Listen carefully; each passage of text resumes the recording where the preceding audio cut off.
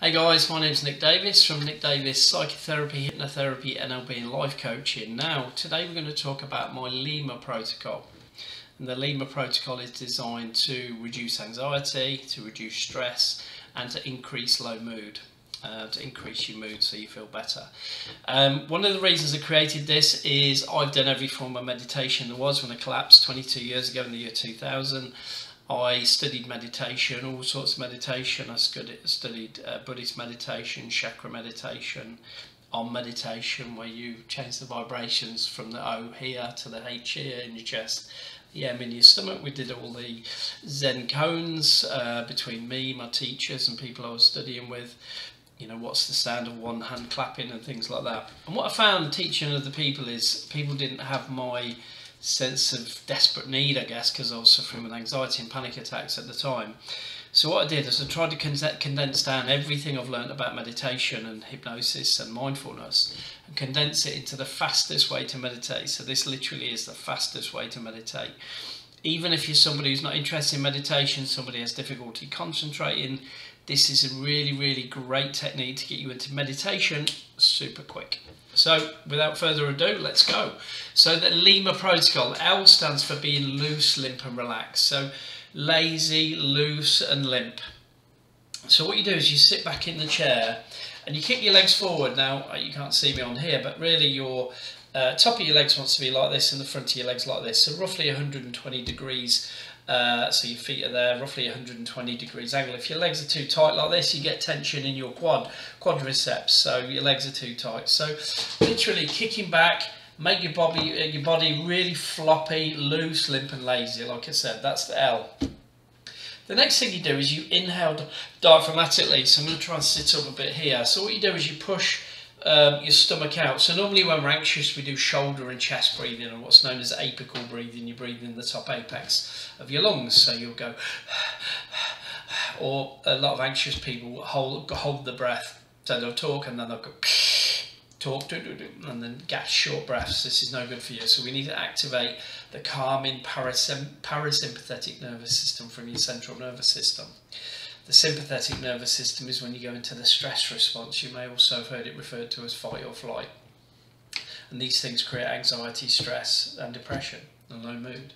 So then the eyes inhale diaphragmatically. So what we do is we breathe in and we push the stomach out. So we go, hold the breath. And when you breathe out, we need to sigh. So you go, so we need to continue that breathing. But the M is for meditate on a point on the wall in front of you, or whatever's in front of you, about 6 inches or more above your gaze. Not high up at the ceiling, but roughly between about there and there. So 6 inches above and slightly higher.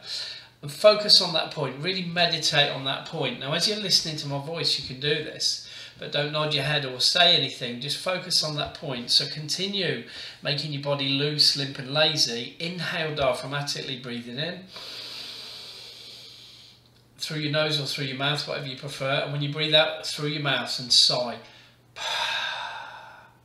Now this is starting to let go of stress already, so keep focusing on that point. Now as you meditate on that point, what will happen is your peripheral vision will begin to blur. As soon as your peripheral vision begins to blur, your brain waves have moved from beta to alpha. This is a sign that you're in eyes open trance, eyes open meditation, or eyes open mindfulness. So any of those three, you're completely in that moment. Now, the A stands for affirmations. So as you meditate on that point and you're in that state of meditation, there's no point doing affirmations unless you're in the alpha state or below, because they just don't stick. And I've researched this stuff for 22 years.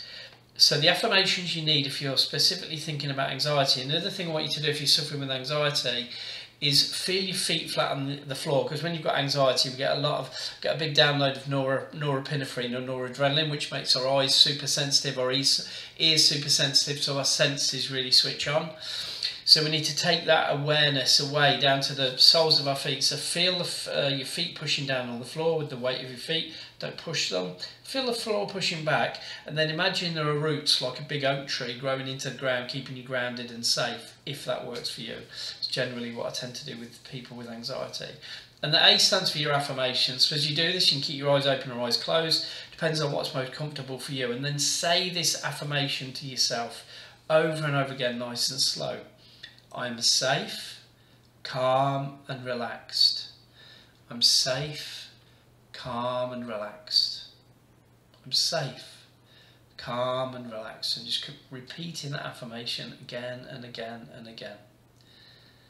And just repeat this. Now I recommend as a prescription you do this first thing in the morning when you wake up. You do this last thing at night before you go to bed, and any time during the day, whether you're suffering with stress, anxiety or low mood. And normally within a few experiences of this, a few days, a few times, people see a massive change in how they feel, and they tend to feel more positive, happier and things like this. I recommend you do this even if you're not feeling bad, just to give you that space in your mind to really help you with your mental health. So one of the things that you can also do is, if you're struggling really badly, or you're somebody that really wants to see the change, is give yourself a number between 0 and 10 at the beginning. So how bad am I feeling? Where 0 is there's nothing wrong with me at all, I feel okay, I feel great. 10 is the worst you've ever felt. Give yourself a number between there when you start for your anxiety, your stress, your low mood, and then when you finish the exercise, revisit that and see what the number is. Now what I say to people is, if you want to keep reducing the number, keep doing the exercise or prolong the exercise for longer, but it's really good housekeeping for your mental health. Hope you enjoyed the video. If you know anybody that would benefit from this, please do share it. I'm trying to create these free resources, on my YouTube and on my other channels to help people who can't afford or don't have access to mental health. So please do share this far and wide. It's Nick Davies, LIMA Protocol. And I hope you enjoyed the video. If you have, drop us a like or a share and subscribe to the channel. So take care guys, and most of all, look after yourself.